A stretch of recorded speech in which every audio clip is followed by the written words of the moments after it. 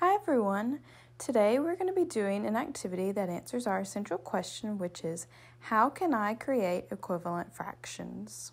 The Georgia Standard of Excellence that we will be using for this activity is to explain equivalence of fractions through reasoning with visual fraction pieces, compare fractions by reasoning about their size. And we'll be focusing on part B, which is to recognize and generate simple equivalent fractions with denominators of 2, 3, 4, 6, and 8. And you will see in our activity how it ties to this standard. Now let's review the definition of equivalent fractions. Equivalent fractions are different fractions that equal and represent the same number or value. So now let's look at the example of 1/3 and 2/6. So with our fraction 1/3, the 1 is our numerator and the 3 is our denominator.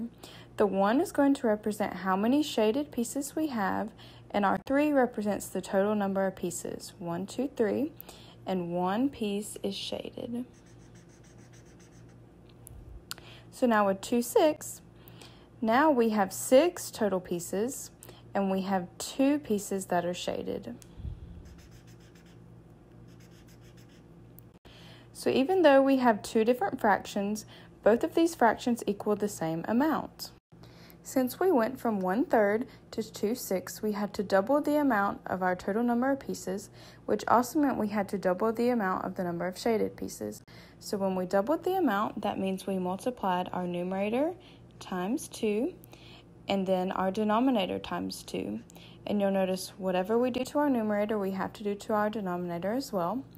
And so 1 times 2 is 2, and 3 times 2 is 6. So these two fractions, 1/3 and 2/6, are equivalent. Now we're going to do an activity where you can create your own equivalent fractions and show the numerical value of how you can prove by multiplying them.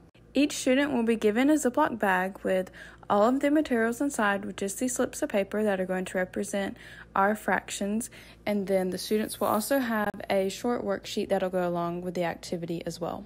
This will be an activity where the teacher starts off helping the students by guiding them through, and then the students will move independently in finishing the activity.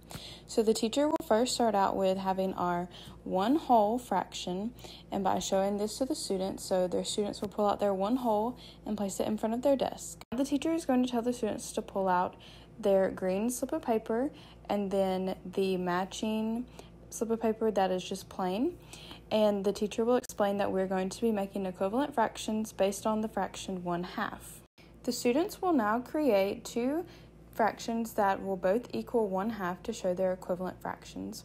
They will line up their remaining pieces of paper to show that the fractions are equivalent, even though there are different amounts, and that there are different number of shaded pieces for each amount as well. So now when the students are completing the activity, they will see that they have 4 pieces of paper that are all similar in size, and they will know that there will be 2 shaded pieces out of the total 4. So the students will know that this is the fraction 2/4, which shows that it's equal to 1/2. So these are equivalent fractions. The students will then begin to sort their remaining pieces. So they will see that we have 8 different pieces, and they will begin to sort them and line them up with our other fractions.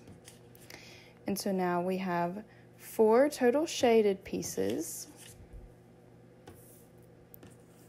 out of the 4 altogether total.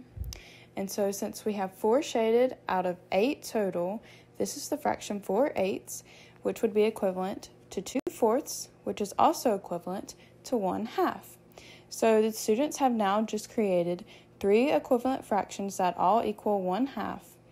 The teacher will then explain that to go from our 1/2 to our 2/4, that the numerator was multiplied by 2, and that the denominator was also multiplied by 2. And the same thing from going from 2/4 to 4/8, that our numerator was multiplied by 2, and our denominator was multiplied by 2, to give us the fraction 4/8. Students are welcome to label their pieces on the actual papers themselves, or whenever they come to fill out their first fraction, they will know that they've created the fraction of 1/2 because we have 1 shaded piece out of 2 pieces total. Students then know that we multiplied our numerator by 2. 1 times 2 will give us 2 new shaded pieces. So we multiplied by 2. And we do the same thing with our denominator by 2, which gives us the fraction 2/4. And so students will then write in 2/4 into the next box. Then students will know that we've multiplied by 2 again. So we've taken our 2 total pieces times 2 to give us 4 new shaded pieces. And we've done the same thing with our denominator, multiplied by 2. And so then we get the fraction 4/8. And so then you can point out and show your students that we've multiplied by the same number each time, multiplied by 2 and multiplied by 2. And all of these fractions are equivalent.